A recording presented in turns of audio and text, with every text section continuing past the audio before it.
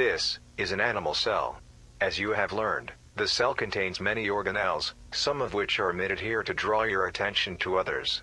There is the nucleus, the endoplasmic reticulum, the lysosomes, the vacuoles, the ribosomes, and of course, the mitochondria, the powerhouse of the cell. In rare cases, the nucleus can leak its DNA to the powerhouse of the cell, the mitochondria.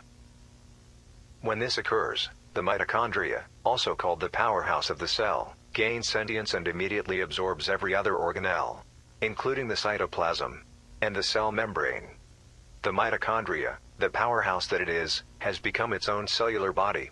It turns to other cells for sustenance. It only grows larger and larger as it absorbs an increasing number of innocent cells. Eventually, it controls most cells in the body. There is no way to stop the mitochondria now. It absorbs its host, an unsuspecting human. People flee and scream in horror, but they cannot do anything. As it absorbs the last life on Earth and then Earth itself, we can see why it is called the powerhouse of the cell.